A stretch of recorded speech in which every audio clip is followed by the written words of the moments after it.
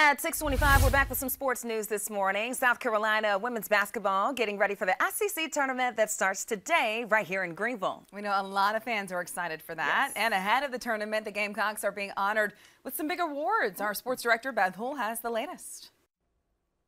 It's been a busy day for South Carolina, collecting hardware from the SEC, including head coach Don Staley being named SEC Coach of the Year for the 6th time now and 2nd consecutive season. Under Staley's leadership, the Gamecocks became just the 4th SEC team to finish the regular season undefeated, and they have now held strong to the top spot in the AP and the coaches polls every week this season.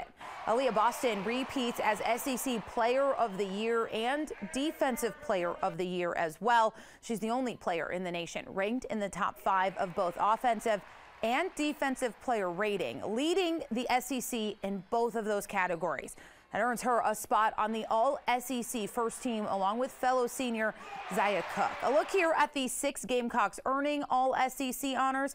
Camila Cardoso representing the Gamecocks on the 2nd team, and Raven Johnson selected for the All-Freshman team. And of course, Boston, followed by fellow senior Bree Beal on the All-Defensive team. South Carolina, the only team with 2 to place on that defensive team, as the Gamecocks rank among the stingiest defenses in the entire nation. The SEC Women's Tournament tips off today right here in Greenville, with Texas A&M and Vandy opening the action at 11 a.m.